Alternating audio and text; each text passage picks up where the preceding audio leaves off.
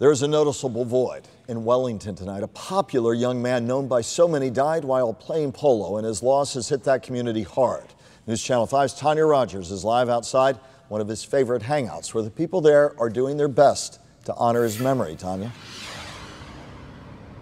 Now, one of his favorite places was this tropical smoothie cafe, which is right behind me here in Wellington off of 441.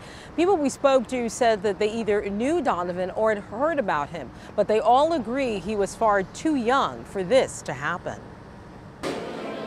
This morning, family and friends of Donovan Stratton had gathered at a cafe, a place where Donovan was a frequent customer.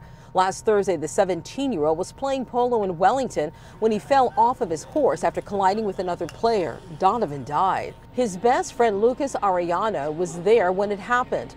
He misses his friend at the time they spent together at the Tropical Smoothie Cafe. In his memory, the cafe has changed the name of Donovan's favorite smoothie from Sunny Day to D-Man. The teen will be missed. He was very outgoing, always bubbly, always smiling. He was very funny and had a very contagious smile.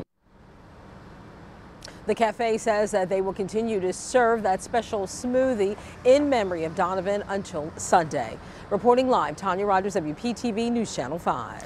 The North